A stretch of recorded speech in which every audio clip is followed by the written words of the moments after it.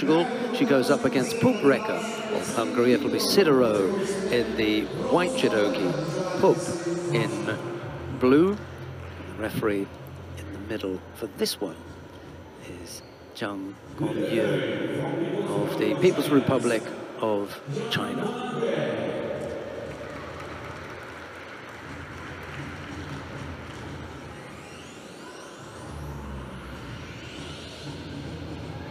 Now, this local judoka, representing Hungary, 3 times Grand Slam winner, Pupp.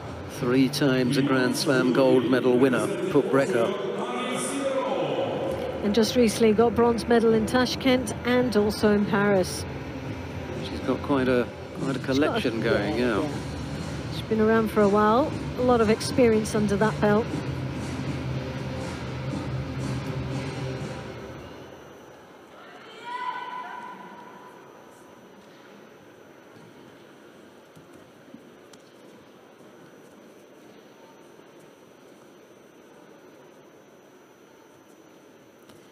Sodi attempt there from SIDEROT, first opening. Pupp just trying to control, draws her opponent down into the Niwaza, where she's always very comfortable down there. First time in a Grand Slam final for Maria SIDEROT. Well, sometimes it's one of these situations that it's nothing to lose and everything to gain.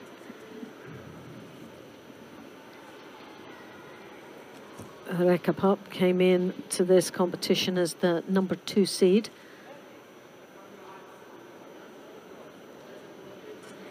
The number 1 was Chelsea Giles of Great Britain, which we'll see a little bit later on in the final. She'll be up against Bouchard, who also was one of the top 4 seeds, in fact, number 3 in the seeding.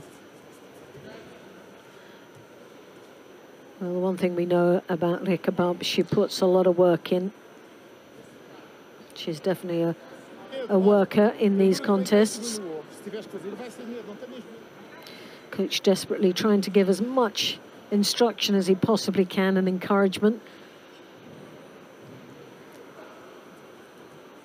SIDEROT coming in for a Makakomi attempt. Although it wasn't close of scoring, it was a good attack against Rekha Pupp, who could only defend off that.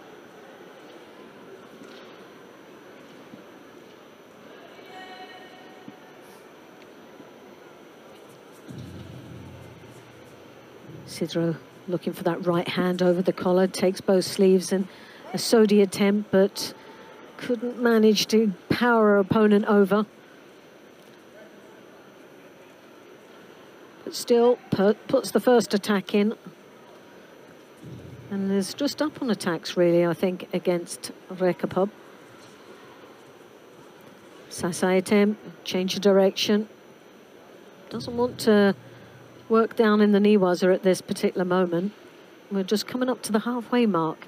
Still no score, but more important, no Shidos either.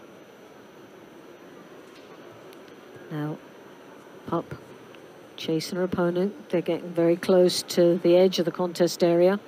SIDEROT's got to be careful there. Kosota attempt. Rekha looking to unbalance, unsettle her opponent. It's not working right now. SIDEROT, I think, is doing a great job out here against the more experienced athlete. And the longer this goes, the more confident SIDEROT will be. She got the top half going there, but the legs were leaden. Yeah. They just... She's playing a cautious game. She doesn't want to really commit in case she gets countered. So it's really a tactic that she's just putting in the attack spin first, hitting her before her opponent hits her. So just pipping her to the post at this moment, which for Pupp it's pretty frustrating, because no sooner she gets 2 hands on, then SIDEROT attacks. Pupp has picked up a a penalty for passivity. Yeah, because she's just desperately trying to get in first. She can't. Tactically,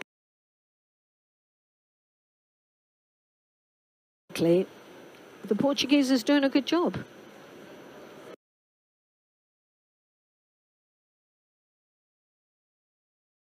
A little over a minute left to go.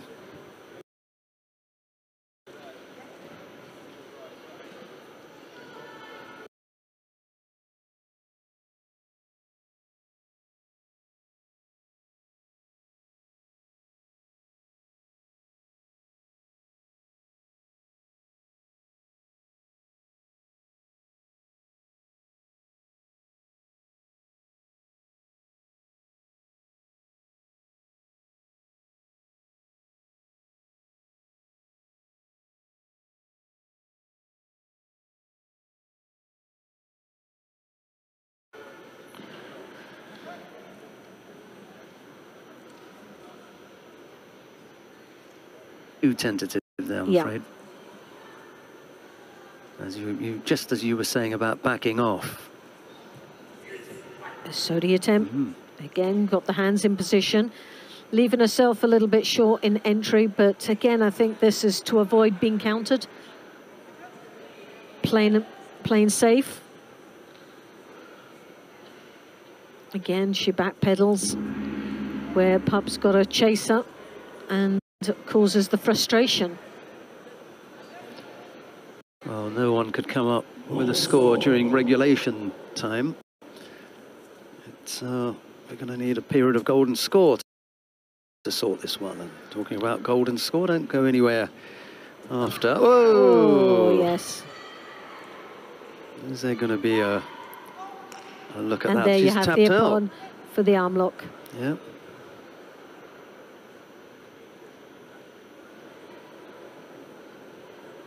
Very quickly onto it. Oh, she was. And that's where the experience comes in, isn't it, with the golden score. Change your tactics completely in the opening seconds of golden score. Well, she definitely got a little bit of a fright there. Didn't feel that it would go on as quickly as it did, and a little bit slow to react. Yes, that can happen sometimes. Pupp Recker it is who takes the first of the bronze medal contests in the under 52 kilo category.